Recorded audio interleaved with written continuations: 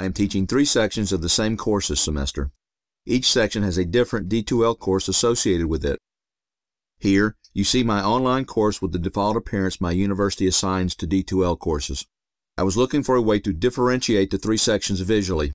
That is, I wanted the D2L sections to look different but work the same. That way, I would always know at a glance what section I was in.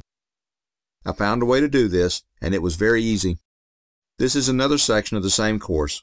Notice how the background color is blue. This is the only difference to the D2L interface. This is the 3rd section of the same course. Notice how the background color is green. Again, this is the only difference to the D2L interface. I wish I could tell you how to change the colors, but I can't.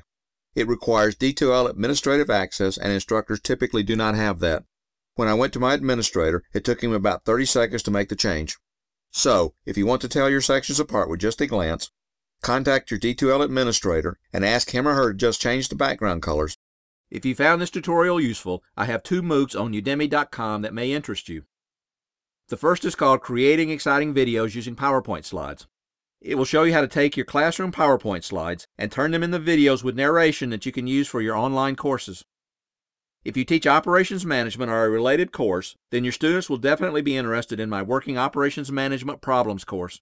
It has over 8 hours of tutorials giving step-by-step instructions on how to work every type of problem that is typically covered in operations management.